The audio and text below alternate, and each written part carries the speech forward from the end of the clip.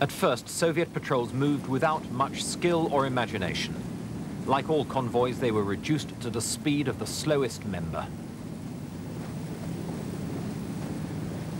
Rare pictures of the Soviet column reconnoitering the Panjshir graphically show the difficulties presented by the terrain and the easy targets these slow-moving convoys made for an ambush.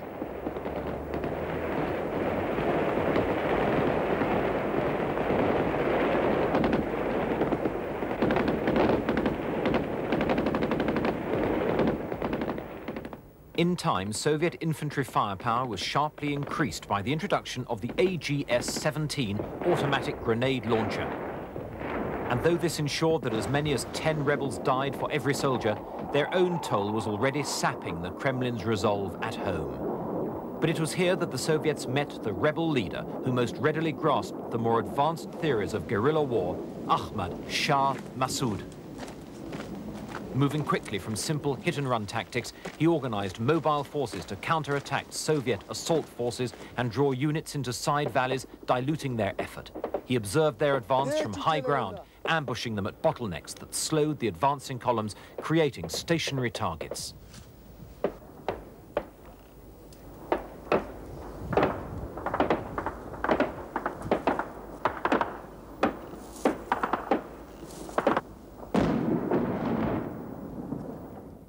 Ahmad Shah Massoud had quickly proved to be a popular and charismatic leader.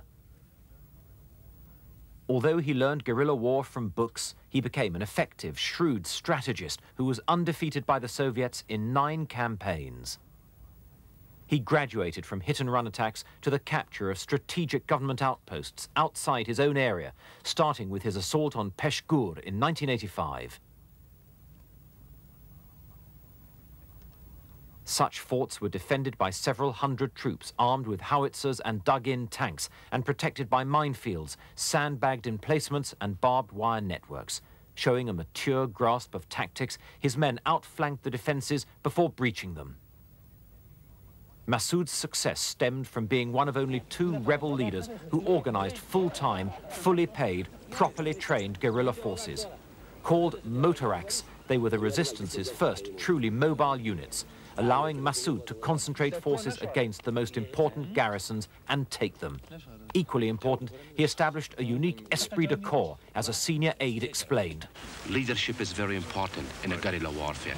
He has become and proved to be a charismatic guerrilla leader of Afghans inside Afghanistan. He also shrewdly assessed Soviet strengths as well as their weaknesses.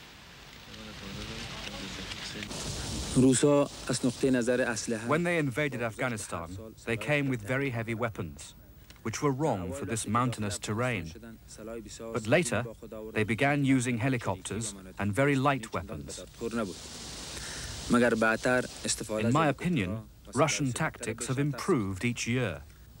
Now their forces are noticeably more mobile, but their morale is noticeably lower because a lot of Russians have been killed in Afghanistan.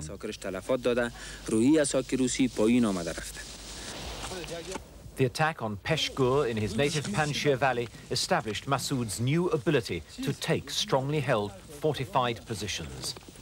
Held by 500 men, it was thought proof against guerrilla attack, but Massoud had other ideas.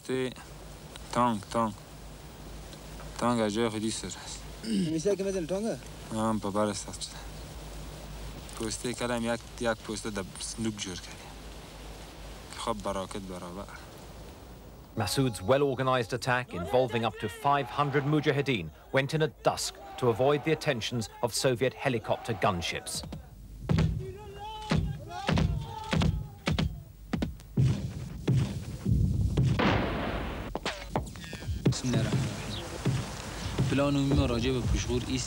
Our main plan for Peshgur is firstly to cut off the aerial and ground supply routes and then capture the 10 outposts surrounding the main base.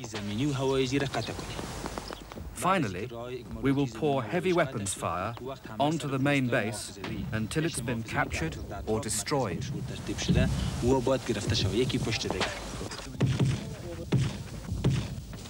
It was an exploit distinguished by skillful coordination of men using radios, by well-organized supporting firepower and surprise tactics.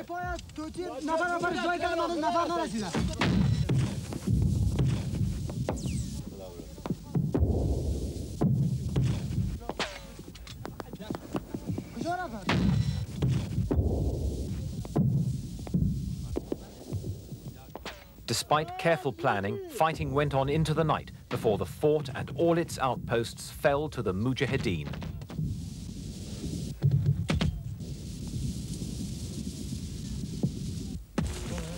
Massoud's prisoners included 110 officers and NCOs, but the most important, an Afghan chief of staff, had been killed in the fighting.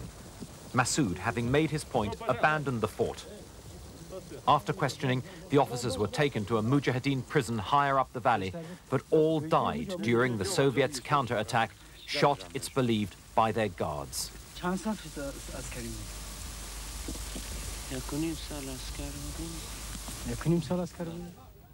The American Stinger anti-aircraft missile, the weapon most credited with giving the Mujahideen an edge in the war.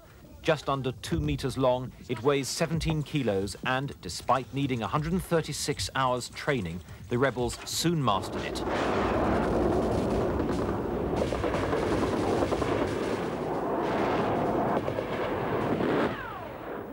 Its highly explosive warhead travels at twice the speed of sound and uses an infrared seeker to intercept its target at a maximum range of 6 kilometers.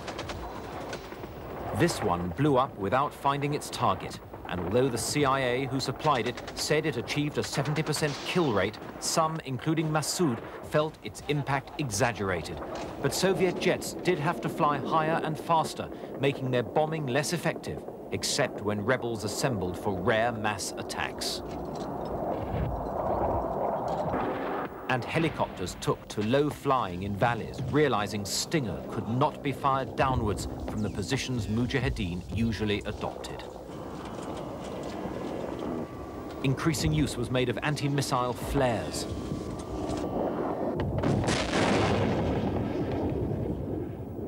It meant that the Soviet and Afghan forces lost their ability to control the air, giving the Mujahideen far greater freedom of action.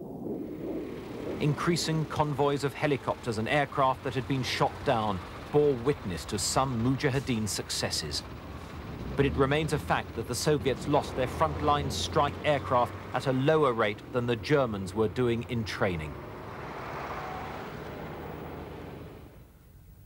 South of Kabul, Soviet and Afghan forces mounted one of their biggest operations to break a guerrilla siege of Khost in Paktia province and smash their mountain strongholds at Zawar and elsewhere. 2,000 Soviet troops backed a 10,000-man Afghan army task force commanded by the Afghan General Staff. Having failed in a previous attempt to break resistance in that area, the government had decided to leave nothing to chance.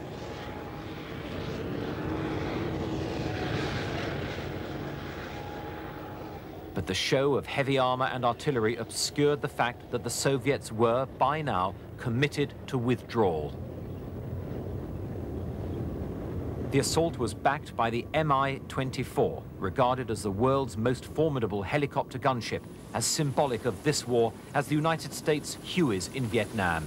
Its operational costs, though, were 3 times higher. Soviet pilots exhibited similar bravado. If it wasn't dangerous, we wouldn't be doing it, he said. The brand new Sukhoi Su-25 Frogfoot, armed with cluster bombs and 57mm rockets, proved to be the Soviets' most effective ground attack jet. Sukhois and MiGs spearheaded the airstrikes against the guerrillas' mountain strongholds, flying from Russian border bases as well as Afghan airfields. Their flight paths took them over a landscape that was cold and forbidding, even in an Afghan spring. These mountainous areas were controlled by several guerrilla groups, headed by the fundamentalist Hezb-e Islami. Previous attempts to dislodge them had failed, lulling them into a false sense of impregnability. Increasingly heavy air attacks softened up the guerrillas' positions.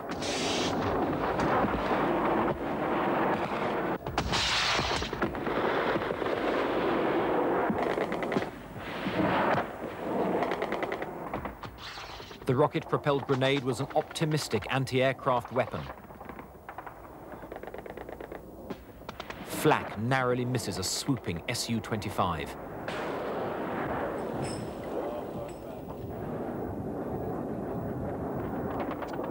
Its parachute-retarded anti-personnel bombs seek their target.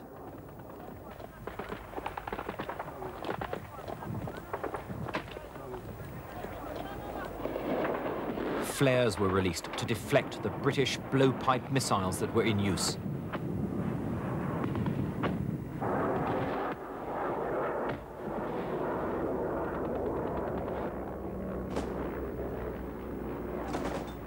These Soviet-designed 12.7mm Dashika heavy machine guns were a favored anti-aircraft weapon.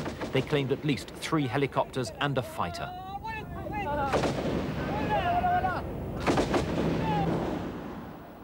But Soviet helicopters had now acquired armor-plated protection, limiting the effectiveness of these weapons.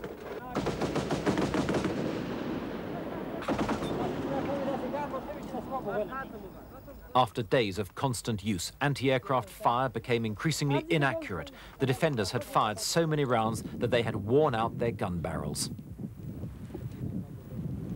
The Soviets said they destroyed over 250 Mujahideen fortifications in 3 weeks of bitter fighting. Fuel-air incendiaries were particularly effective. But Mujahideen supplies continued to reach hidden positions as the rebels regrouped. Some even received pre-prepared airline meals flown in from Saudi Arabia. The Mujahideen dug fresh networks of trenches and dugouts as others laid minefields out of sight of the new strongholds. The war's one set-piece battle had proved that they could be defeated, but their ability, like the Viet Cong, to regroup beyond national borders meant the Soviet and Afghan forces could not win an outright victory. By the winter of 1987, the Soviets were forced to move as Khost came under renewed siege. 40,000 people and an 8,000-strong garrison quickly ran short of food.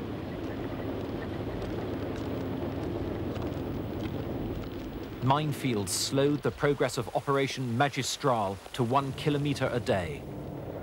18,000 men were on the move, a strong combined arms force including paratroops, artillery and motorized riflemen backed by helicopter gunships. Once more, they were backed by some of the most effective airstrikes of the war.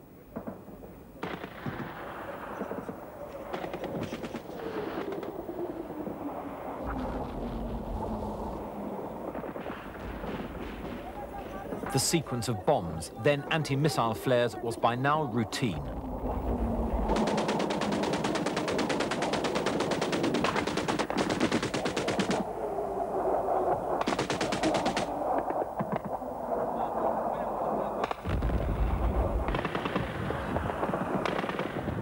The airstrikes continued relentlessly for over a week.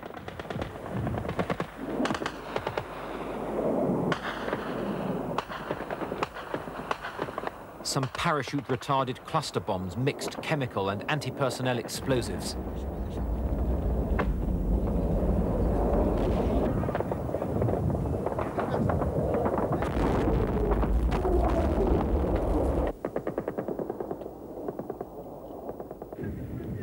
On land, too, enormous firepower was brought down by artillery and long-range missiles and rockets. But a journey that in peacetime would have taken 30 hours had already taken 32 days, further complicated by well-prepared Mujahideen